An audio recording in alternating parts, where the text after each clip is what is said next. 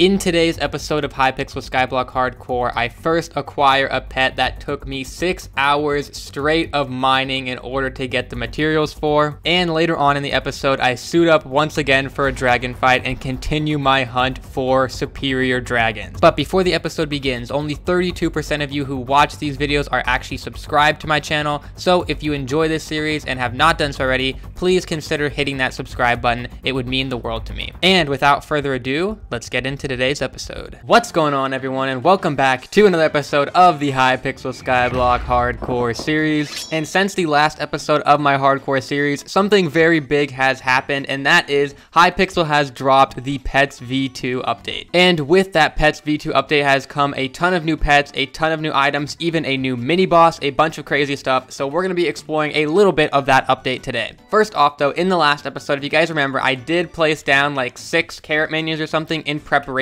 for this update dropping, and I actually ended up being right about them dropping the pet food with the update. Here you can see it's now called carrot candy, but it does give your pet XP. So like here you can see great carrot candy gives 50,000 pet XP, but that is a lot of enchanted carrots right there, and 50,000 pet XP is really not that much. Like you can probably get that in way less than an hour even. But there was one thing in particular with this update that was very, very interesting to me, and to show you guys what that is, I'm gonna head over to the auction house here, and that was this pet right here, the Endermite pet. And the ability I was really interested in was this pearl muncher here that you can see says, upon picking up an ender pearl, consume it and gain 5.1 coins. And that is at level 1. At level 100, I think you get 12 coins per every ender pearl you pick up, which for the average player may not even be that great of a money making method. But you guys probably know on this hardcore series, I struggle to make myself any coins because of the fact that I don't use auction house or bazaar. And so this Endermite pet could be huge for me because I have to grind a lot of summoning eyes since I place 4 eyes for every single dragon I fight, which means I pick up a lot of ender pearls. So this could be a potential for me to make a ton of coins from something I already do a bunch. So it's just like free coins basically. Unfortunately though, the mystery Endermite pet has quite the expensive crafting recipe, costing 8 stacks of enchanted endstone, which is why initially the first day this update dropped, I put up a ton of endstone minions here, got them all to tier 5, and let them get to work. But after a full day of letting them work, I only had like a stack and a half of enchanted endstone, and since I can't use auction house or bazaar, I knew I had to take things into my own hands. So I went into the end here, and I literally just started mining endstone, and I just kept doing this and kept doing this again, and I actually ended up mining endstone for probably about 5 hours straight yesterday. I mined so much endstone that this legendary silverfish pet I had, which was like level 10 or something before, got all the way up to level 53. I gained 350,000 mining XP. When I started, I had just hit mining 22, which may not seem like a lot for pretty much 5 hours of work, but endstone is not an efficient method of getting mining XP, so 350,000 is quite a bit. And finally, after all that mining and my minions continuing to work for me during the time I was mining and then overnight,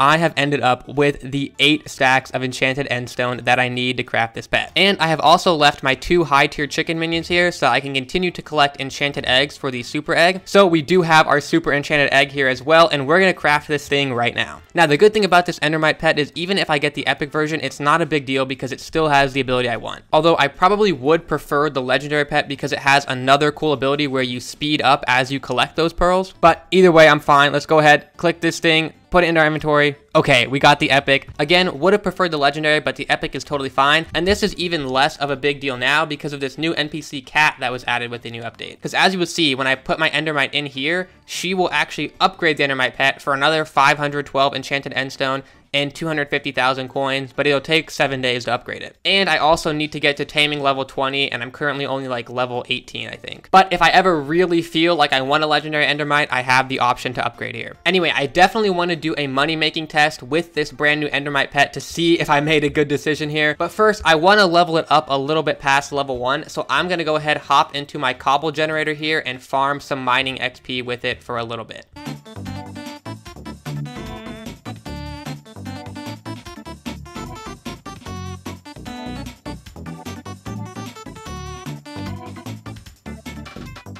Alright guys, in about 40 or so minutes of mining later, I got it up to level 30, so now every time I pick up an ender pearl, it'll consume it and give me 7.1 coins. So I'm going to go ahead and do this money test, just grinding some zealots. I'm going to go ahead and deposit all the coins I currently have on me into my bank, just so we can kind of start from zero. And I'm also going to be using my Raider's Axe for this test because, I mean, I can one-shot with the Raider Axe anyway, so there's really no point in not using it because it's just free coins. Which, honestly, this is a strategy I think a lot of mid-game players don't use, and they really should be using. Because even though it might be more fun to use, like, your shiny AOTD or whatever you have, it just makes more sense to use the Raider's Axe if you can one-shot with it, because you just could be making more coins that you otherwise wouldn't. Alright, so let's see. Right now I'm at 941. If I kill a zealot, I go up to about 1,090. So I guess I'm getting like 150 coins per killer. So that actually seems like a lot. And I also want to be killing watchers as I run around as well, because these guys will drop ender pearls as well, which is obviously just like more free money. Honestly though, this does not seem like a great lobby. There's a bit too much competition. I'm going to try to find a bit of a better lobby, but then I'll do like a 20-minute test or so to see how much money I can make. Alright guys, so first thing I'm going to do here is I'm going to run around and just kill the 9k health enderman for a little bit to see if maybe this is like a viable money strat on its own. So I'm going to go ahead and test this for 10 minutes. So we're currently at 6,313 coins.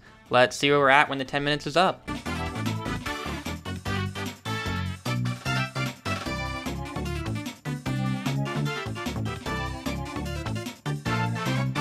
Alright guys, so about 10 minutes later, we are at 63,512 coins, which means in that 10 minutes, we made about 57,000 coins. So over the course of a full hour, we'd only be looking at about like 300 to 350,000 coins, which is not good. You can make that much money just farming pumpkins. So the pet is definitely not self-sustaining for money if you're just straight up killing endermen with it. But I'm now going to go ahead and test it on zealots and watchers, which is obviously the one that I really care about, because for me, I need my summoning eyes to spawn dragons for the series so I can get dragon armor. And for those of you out there who play on like regular profiles and stuff, you probably already farm summoning eyes. It's a really good way of making money. So if you can make a pretty decent amount of extra money by just having an endermite pet in your inventory, then why wouldn't you do it? So I am currently at 66,000 coins. Let's go ahead and start the 10-minute test and see what we're at when it's over.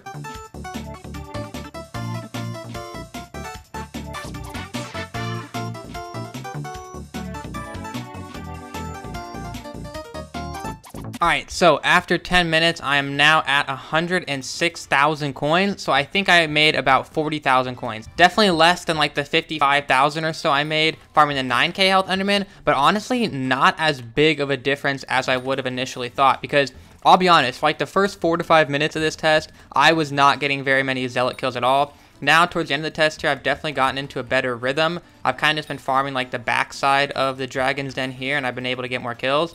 But at the beginning, I was competing with so many people in young armor who were just like stealing everything that I was pretty much only getting watcher kills. I was getting no zealot kills. So yeah, at 40,000 coins every 10 minutes over the course of a full hour, that's an extra 240,000 coins, which honestly might not seem like much, but if you're spending hours and hours every single day farming summoning eyes for money, that's honestly not a bad amount of coins to kind of just be getting as a bonus for not much effort at all. It is worth mentioning though that not all of those coins are coming from the endermite pet. Obviously 20 coins every single time I get a kill is also coming from the Raider's Axe, but I do think that the endermite pet is contributing a fair bit of the coins that I'm getting. It is also worth noting though that my endermite pet is only level 32 at the moment.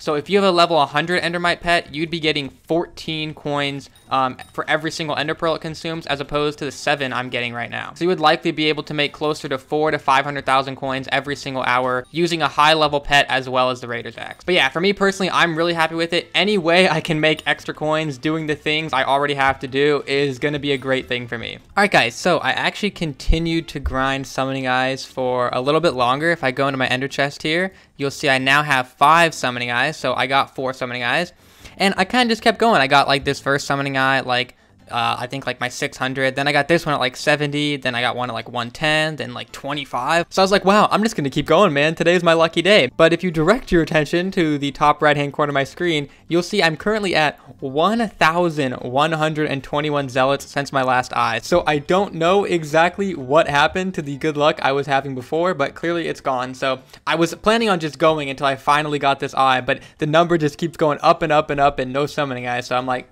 I just need to take a break. Hypixel does not want me to get another summoning eye today. On the bright side though, if you look at my piggy bank, I did make 563,000 coins, which is not too shabby at all. So I'm gonna go ahead and deposit that into my bank. But we obviously do have more than 4 summoning eyes, so we can go ahead and do our dragon for today. I just need to go ahead and get geared up for it. I'll find a party and we'll hop into the fight. All right, boys, I got a party. Let's go ahead and do this drag fight. I'm super excited. Hopefully we get a good dragon. I feel like it's been a little while since we've gotten like a really nice dragon, so we'll see how it goes today. We will switch to my tarantula set here. Okay, perfect.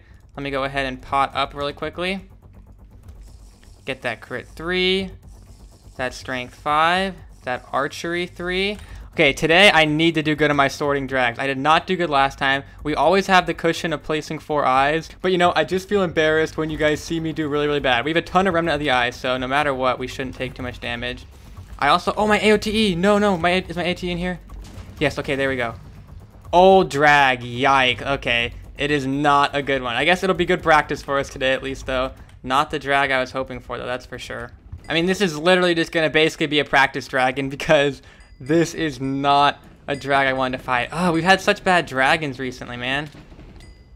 Okay, I didn't go there. I know it was close, but it wasn't a fireball, so I'm trying to just get my mechanics down. They say not to go when it's not a fireball. Okay, me and this guy are literally jumping in and like directly into each other, so I'm gonna switch out there. Let me go ahead and switch to that. Oh shoot, it's fireballing. It's so far away. You know, honestly, so mechanically the right thing to do there would have been to jump, but I kind of missed the beginning of it and it was so far away. I probably would have wasted so much mana and not got much out of it, so I think it was the smarter decision for me to not TP there. I definitely do need to get better at doing the drags though, man. I've kind of like abandoned the whole sword swapping concept because it's easier for me to just focus on the sorting when I don't have to also focus on trying to sword swap as well. One of these days though, guys, I'm gonna become like a mass. Okay, here we go. Oh, okay, we did okay. I got blasted back. I think I must have got hit by one of the fireballs. Can I get up here again though? Okay, that was not bad. Hey, that was not bad. We used up like all our mana. Okay, I need a AOTE back up here. I used up like all my crits on our mana, but we got some pretty decent hits. We're gonna hit almost 1 mil damage here. Nothing crazy, but you know what? I'm kind of proud of myself there. Position set. Oh my god. Wait, dude, some guys that we were not partied with did a lot of damage. I hope I did not get fragged out of that. Okay, I did not. Old dragon leggings. Wait, actually, that's not bad. We already had the chest plate, so we don't have to trade this one in today. We actually do get a new piece finally in some leggings. Maybe it would have been nice to get an AOTD there or something that we could have given away to the viewers, but is what it is. Alright guys, and that's why I'm going to go ahead and end off today's episode. Really quickly though, if you like my hardcore cape that you can see featured right here, all the information on how to get it will be in the top line of the description. I know I mentioned this in the last episode as well, but just in case you happen to miss that episode, I figured I'd throw it out there again. But yeah, thank you guys very much for watching today's episode. Hopefully you did enjoy it. If you did and have not done so already, make sure to drop a like on the video and subscribe if you are new to the channel. And I will see you in another episode of Hardcore, hopefully very, very soon. See you guys then. Peace.